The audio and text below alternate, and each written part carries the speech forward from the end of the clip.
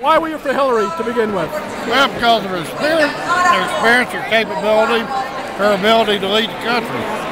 And where are you now? Still think she's a better candidate? I'm still for Hillary until she releases her. And if she doesn't release her, you'll cast your vote for her? I'll cast my vote for her.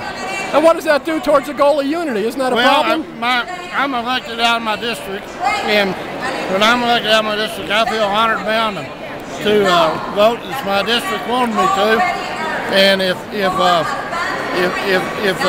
I'm bound to do that until I see that I should change.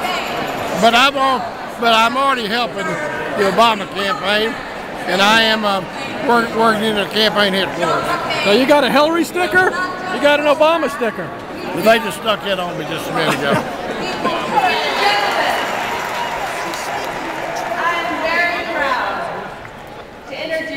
My hero and my mother, Senator Hillary Clinton.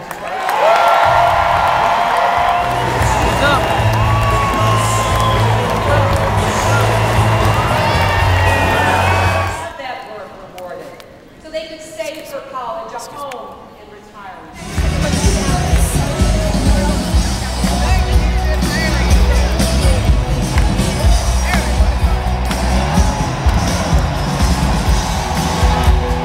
Jim, you came here as a Clinton delegate. What are you going home as?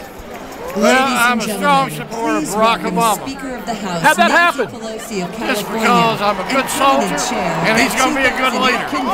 What does a night like this do in moving forward towards the general election? I think this is kind of kickoff that would be nearly impossible for the Republicans to duplicate. I think that we've got a big step forward tonight.